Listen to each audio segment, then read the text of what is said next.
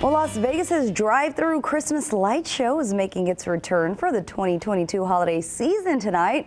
Glittering Lights features more than 5 million festive LED lights that intertwine through a 2.5-mile drivable course. Take a look.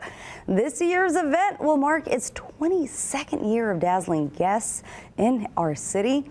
It features 600 animated displays and a light display that will be held until January 8th. It all kicks off tonight at 5:30.